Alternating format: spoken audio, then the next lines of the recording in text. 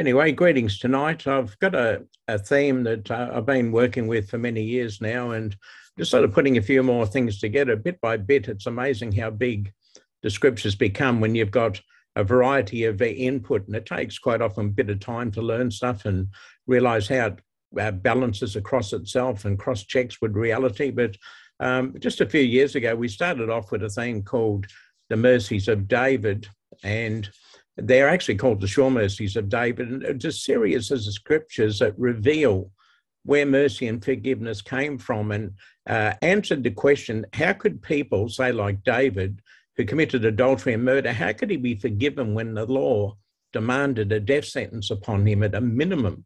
And not only him, it was his wife and other people his soldiers who retreated in battle, and basically murderers, and there's a whole lot of things there. And obviously there's answers in the Bible, but there's a principle behind the answers, and this is what we're really all about, is learning these principles so we can further expound and unpackage the scriptures as we go along. I'd just like to reveal a little bit more of these things. You'll know all of this stuff, but sometimes just putting it in a package makes it a bit easier to understand. Matthew 1 verse 18.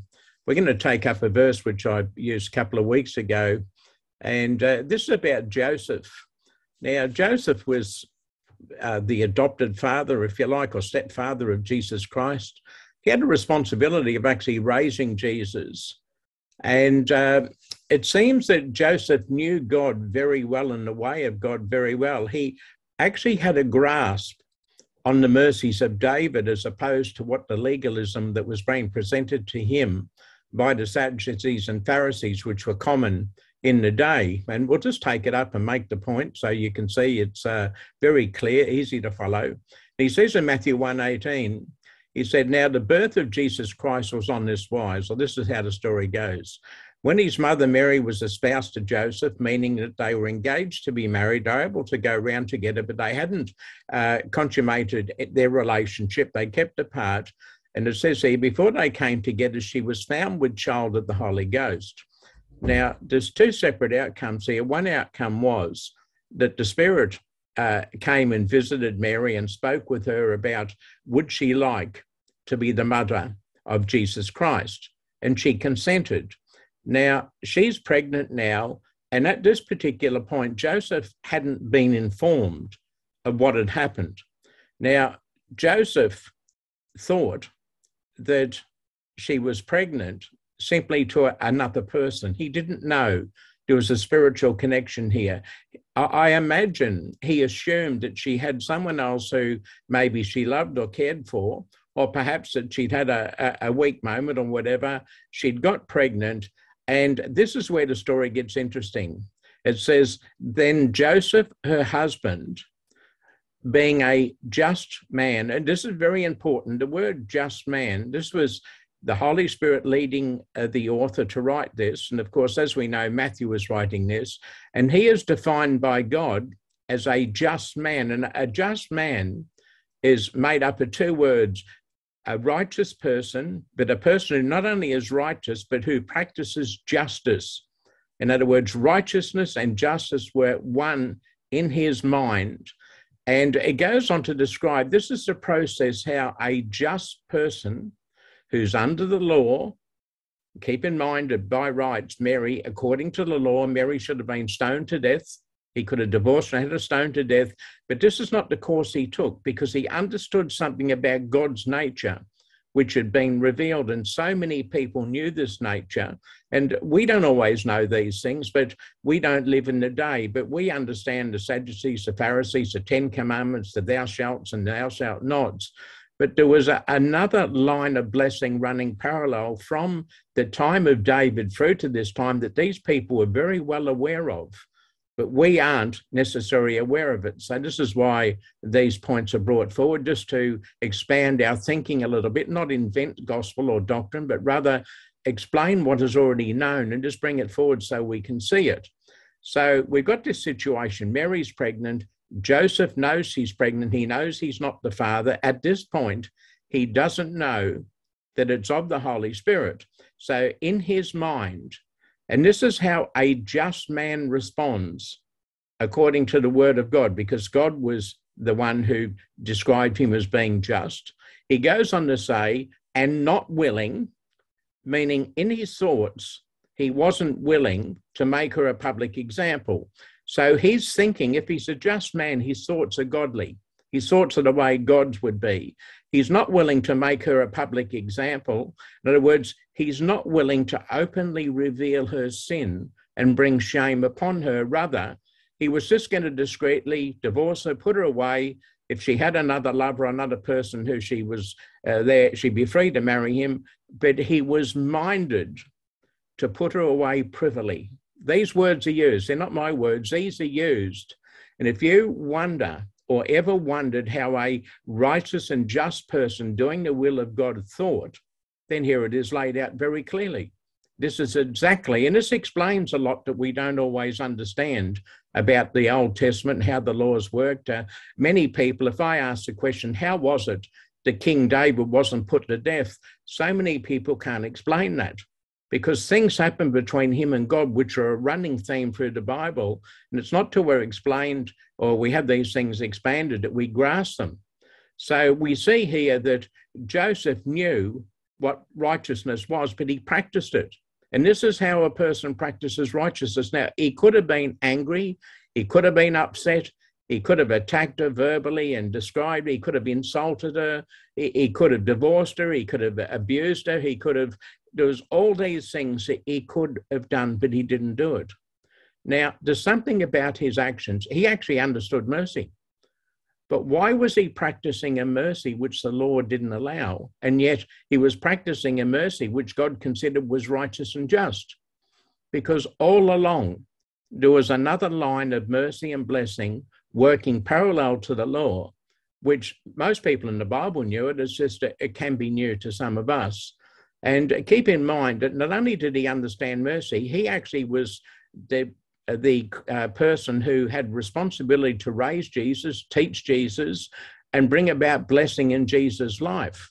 And this is what he was doing. So this is how a righteous man acts. And when you understand the type of tutoring he would have offered Jesus Christ, you can start to begin how Jesus was so well taught and so well versed in principles that by the age of 12, he was able to tackle the priests and the scribes, because they didn't necessarily agree with the mercies of David. Not that that was the only topic.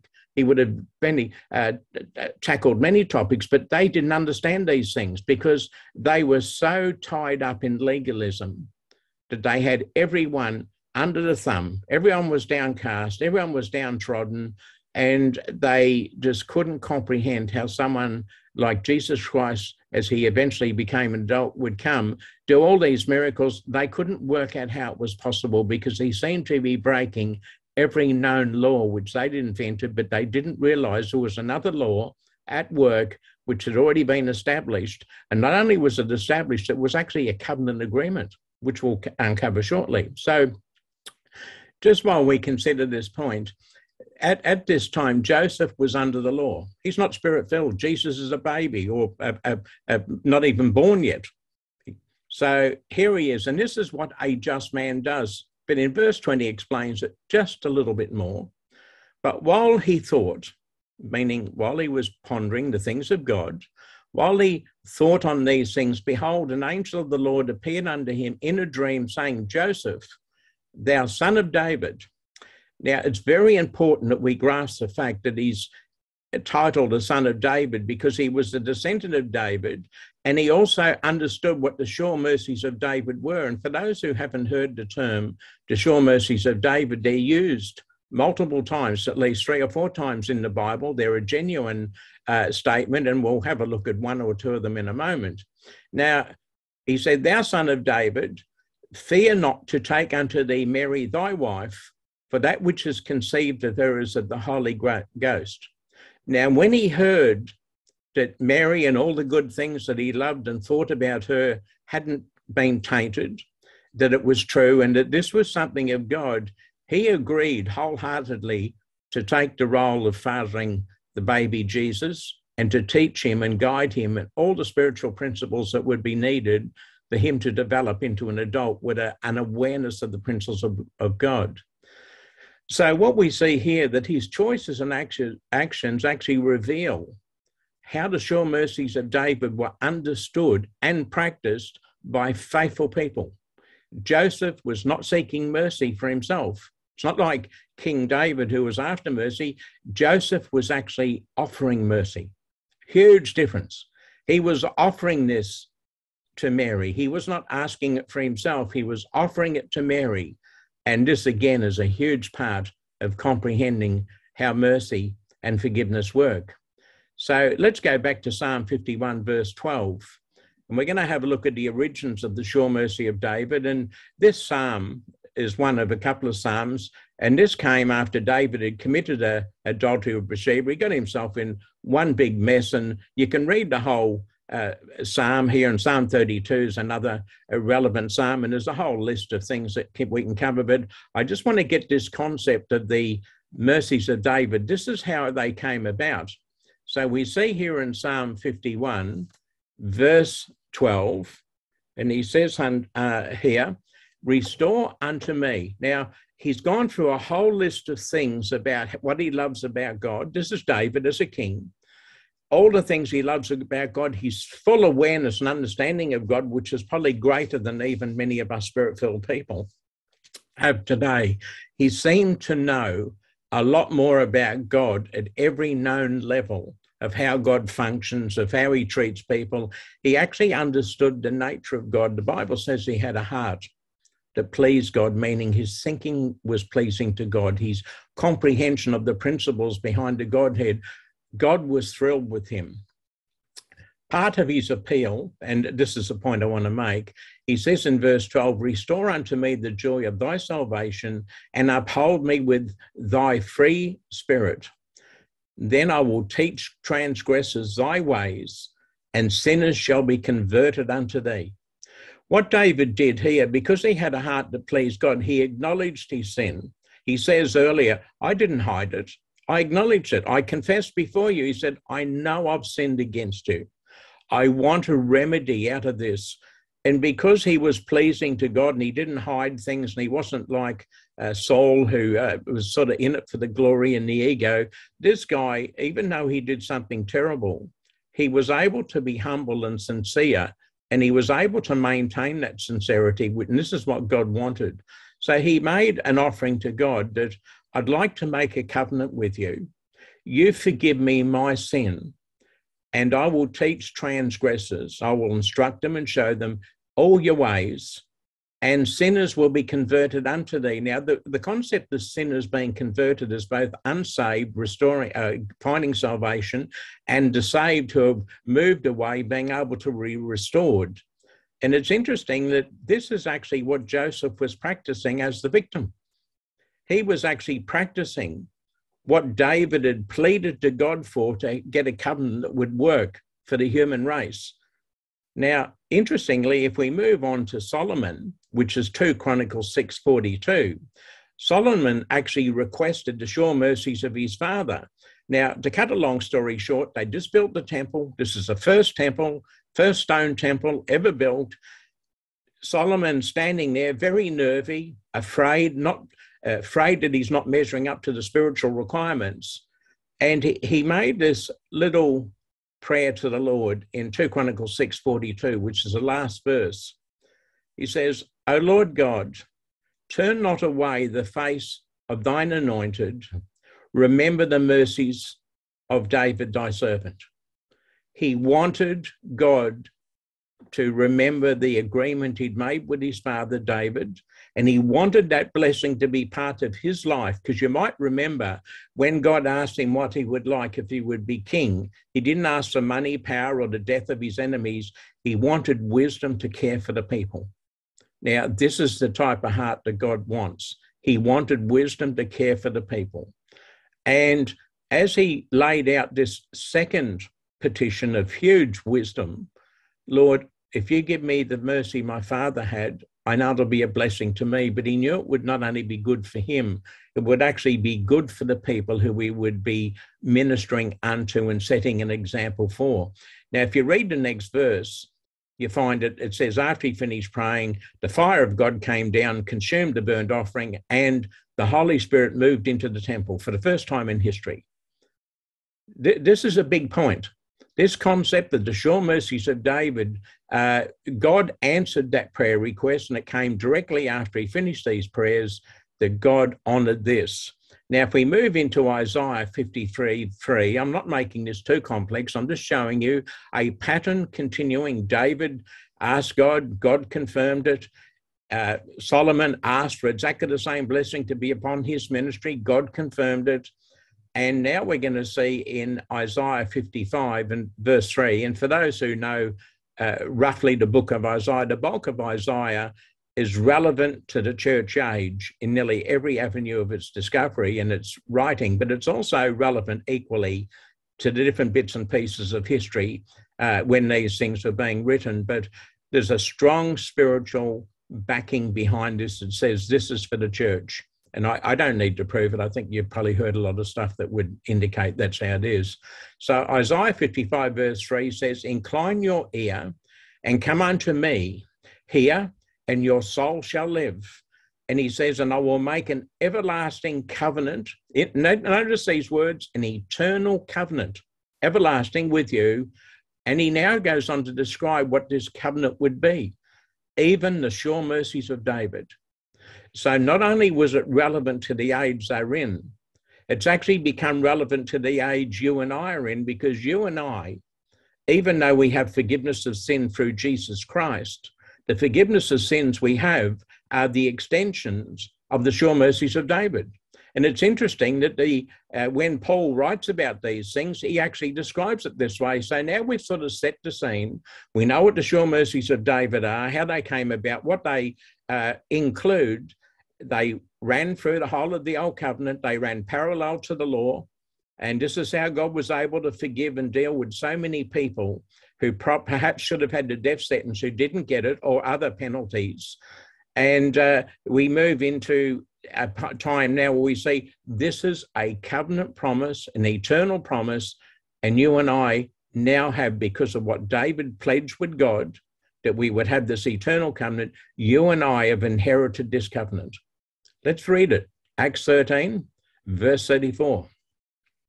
So what happens here? Paul confirms the covenant promise that was given, and the sure mercies of David are now part of the ministry benefit we have as spirit-filled people.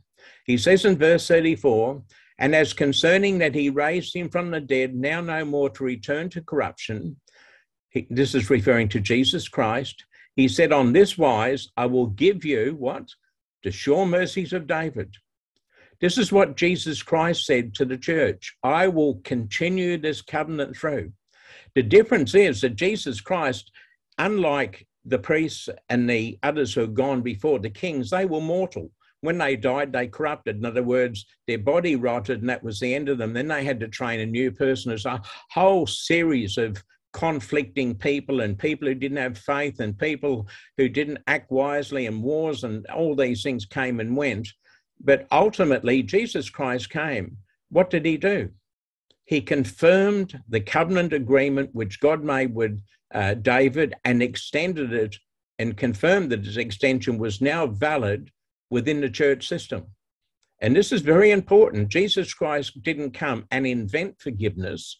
He made an eternal priesthood possible because he doesn't die physically, because he's eternally on the right hand of God interceding for us. And this is nearly all the promises in the book of Hebrews about what a better priest we have, what a better covenant.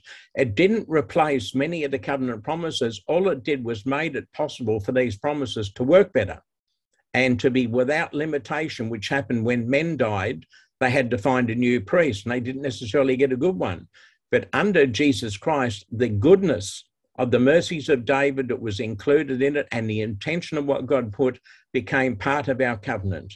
We'll read in verse 35, wherefore he saith also in another psalm, thou shalt not suffer to have thy Holy One see corruption.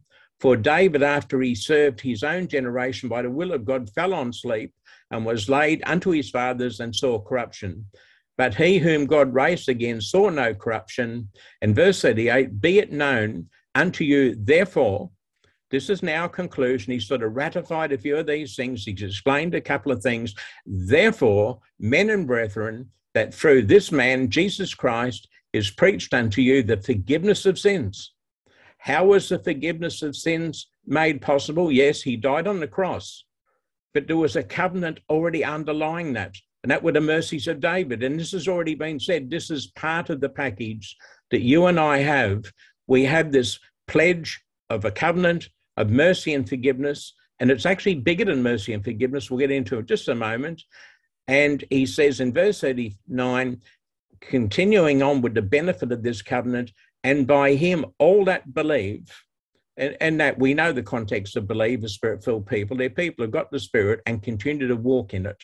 And by him all that believe are justified, meaning that we're freed from all things which you could not be justified by the law of Moses. So here he is now explaining how this parallel of forgiveness and mercy ran parallel to the law and the law of Moses. But now we have a priest where this is never going to go away. Now we're not going to be let down by high priests who are jealous and full of hate and just want money and couldn't wait to bump off Jesus Christ for their own gain, and they lied and cheated and things. We don't have that. We've got a high priest that can't be corrupted. And again, that gets back to all the promises that were made in the book of Hebrews about what he would do and what he could do for us. I'd like to take the theme a little bit more, the concept of how the people saw David as a person and what he was offering them.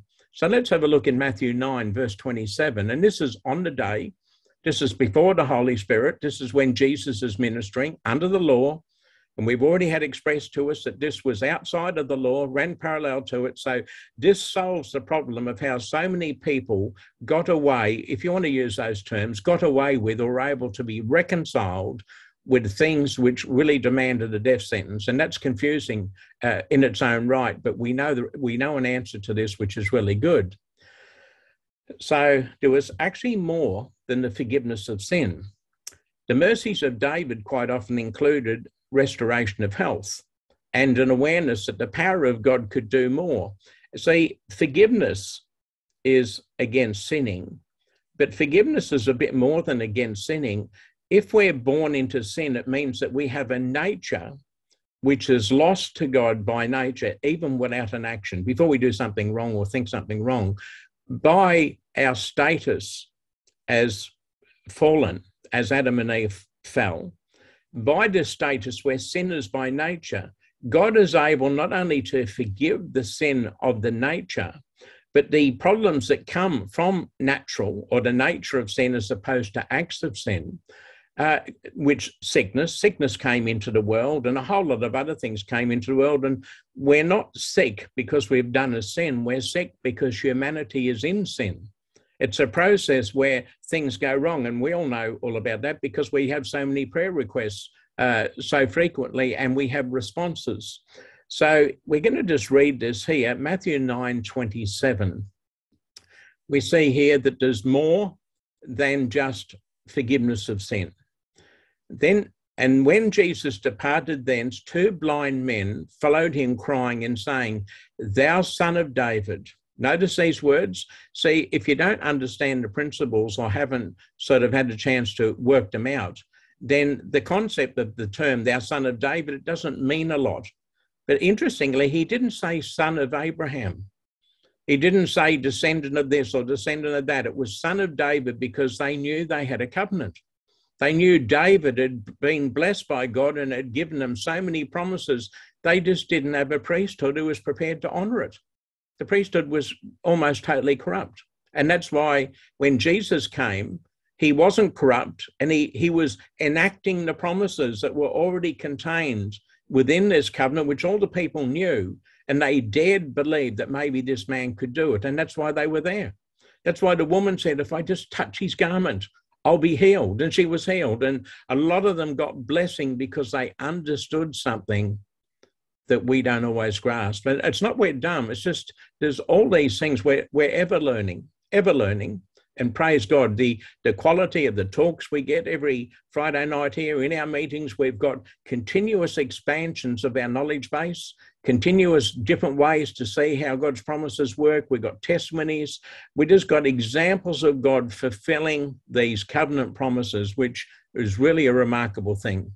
Anyway, so he says, thou son of David, what did he say? Have mercy on us.